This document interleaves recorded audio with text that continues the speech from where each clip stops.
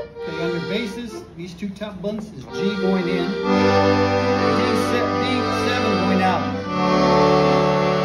So G in, D7 out. So if you wanted to play the single note scale in the G row, so you would go.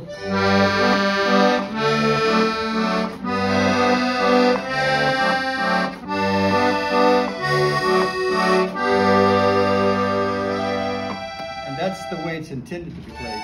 Same thing with the C row. It's the two buttons. They're going to have C going in. You're going to have G going out now. Now the G is out. So if you're going to play with the C row,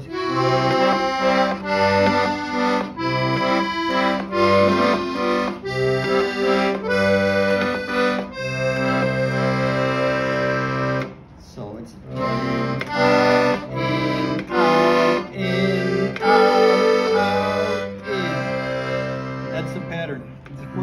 where I put Velcro, that's where the notes are going to flip on you. Here it's going to be in, out, in, out, in, out, out, in, out, in, out, in, out, in.